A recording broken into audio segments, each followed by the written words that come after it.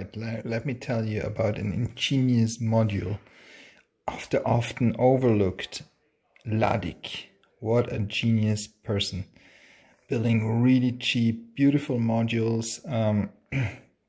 Well, beautiful, always a question of taste. Minimalist modules, kind of close to the Dupfer style. And now, what is this? This is a quantized sequencer. Via a jumper internally can be set to unquantized, and it's not unlike this sequencer. This sequencer is also really cool. It's a 3HP sequencer by Ericsson's, and it's a very simple analog sequencer. So basically you send in a trigger or a clock signal and it progresses along with the trigger. So bum bum bum bum bum bum bum bum bum bum bum, something like that. Now you can set it to only 3 steps. And it will set it to 3 steps wherever it is in the line. So it won't just take the first 3 steps, it will take the 3 steps that are playing at that moment. Anyway, it's gonna be like bum bum bum bum bum bum bum bum bum, or 2 steps. Bum bum bum bum bum bum.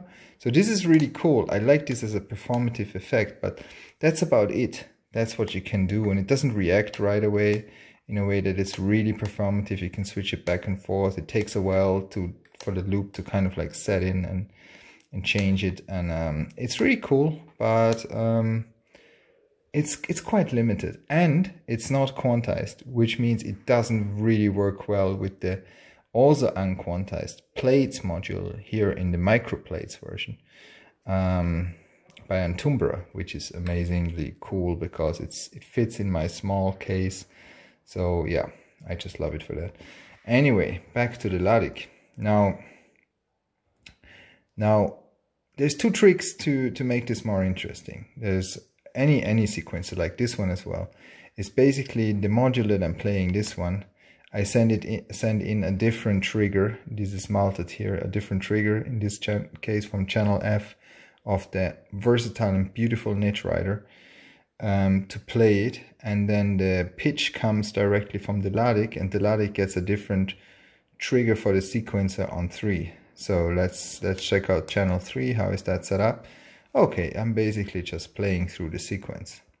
I could be more interesting here and doing this and that, but I wanted it to be controlled in a way, because already on the trigger of the SI 0.5 module, I'm going a bit more crazy, which is this one here. And I think it has a few different variations. So this makes it a bit more complicated. Let's maybe start a completely new pattern to be a bit more easy. So I am now playing a trigger on every 4th. And while the Ladik is not progressing whatsoever, it's just playing the basic note. This way you can also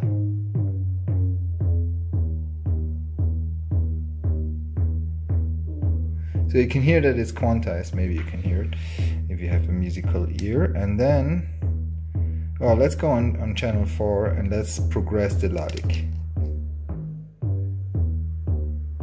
So it progresses like any other sequencer. And on this sequencer I could, for example, now just put the step number down a little bit. I'm not doing this at the moment because I have this here. And what is this? This is a pattern selector. Now you're gonna be like, how am I gonna save patterns on this tiny sequencer? You won't. You're not saving patterns. There's banks of patterns. There's a few banks. You could switch internally with a jumper, or with a, let's say you drill a little hole here, put a switch in here, you could switch it here, which would be cool. But I mean, it's already quite complex because this is 16 patterns. And now let's see what the pattern selector does.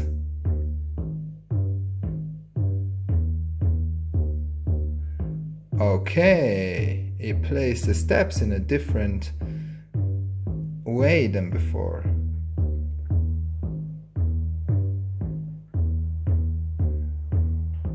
Now, of course, this is a bit not so interesting because the rhythm that we're playing is not very interesting.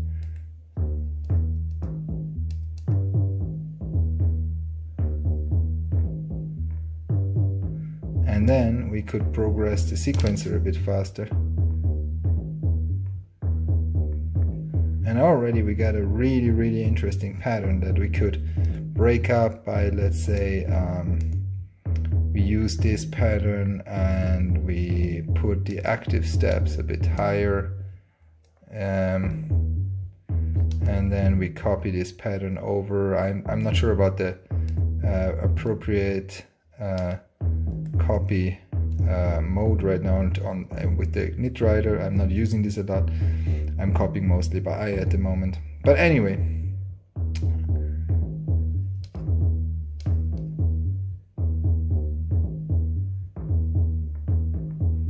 you can see I made an interesting trigger pattern that goes directly to here, while the pitches get switched at other intervals, just at quicker intervals basically.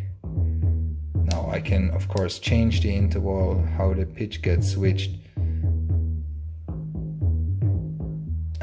and the repetition won't be as monotonous, more kind of polyrhythmic. But I'm leaving this, making things more interesting now, to the pattern selector of the Ladik.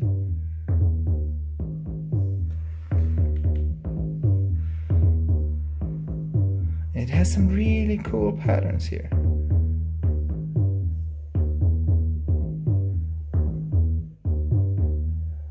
And then as soon as it gets to 12, or actually beyond, it goes into this all lights on mode, which is a random mode. Now it will play all of these with 20% chance and this one with 40, so this is always your base note. It returns more often to this one.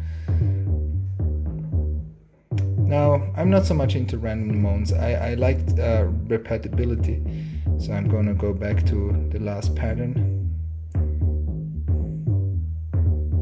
But yeah, this is really cool. I mean, this is so amazing. It's like a 70 quid module or something like that, or 70 euros maybe, and it just does this thing, and it's quantized, so it will work with pretty much everything, and simple. It's the smallest, most versatile sequencer I think you can find, other than of course the amazing Rhythm by SDS Digital, which is also a very overlooked module that I'm gonna go into next time. But this I mean, this is a whole digital world of craziness here for a sequencer.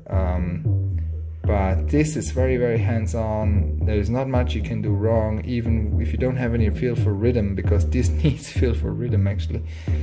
And this will give you very nice results, especially for bass lines. Now let's play a little.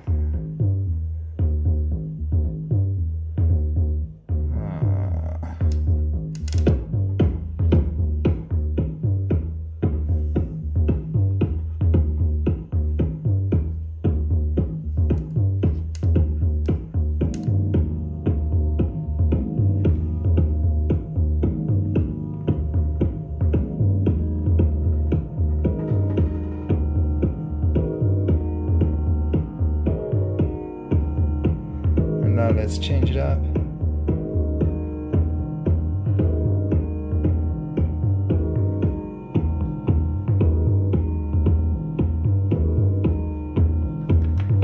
And then I'm gonna add in my hi-hats.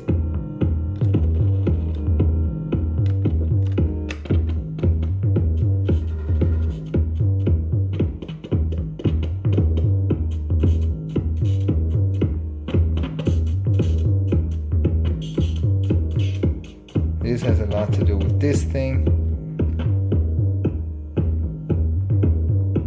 but yeah, this is a bit more complicated. We'll go into that the next time. Anyway, I'll leave you here with this.